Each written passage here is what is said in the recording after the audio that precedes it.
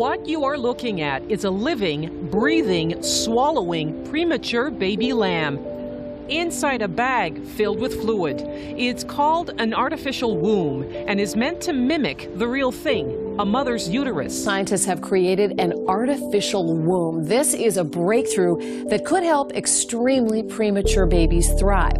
Scientists in Philadelphia tested it on 8 baby lambs, equivalent to a human baby, born at 23 or 24 weeks. And after a few weeks, the lambs could actually breathe and swallow normally. They could open their eyes, and they also grew at a normal rate.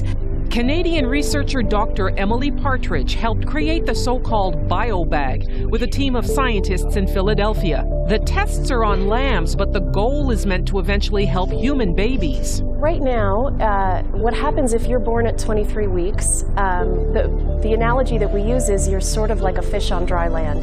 You're really not ready to be out of a fluid environment, and we sort of have to do our best to try to compensate for those physiologic insults.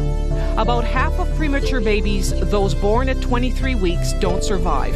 And those who do survive, the majority, suffer lifelong illnesses and serious disabilities. Many with underdeveloped lungs need to be placed on ventilators attached to incubators.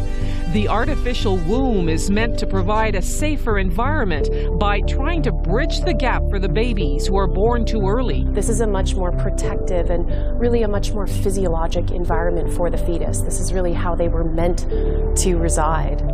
In this research, the lambs tested were equivalent in age to a 23-week human fetus. They were taken from their mothers via C-sections and placed in transparent bags filled with a liquid substitute for amniotic fluid.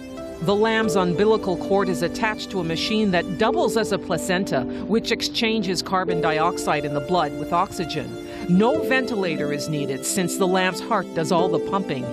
Researchers say some of the lambs remained healthy in their liquid bag for over a 4-week period, breathing normally, opening their eyes. Some even grew wool.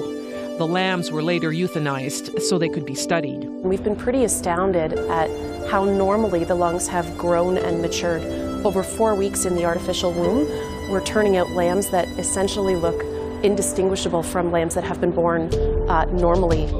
But let's be cautious, says this Toronto neonatal doctor. It's a very innovative idea, and I think it has merit to be tested, but we need to go step by step into the human experimentation. Researchers hope to begin clinical trials on human babies in the next 3 to 5 years.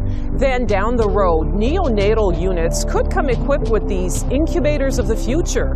Not much different than what's there now, say researchers, except a baby will be placed inside a BioBag.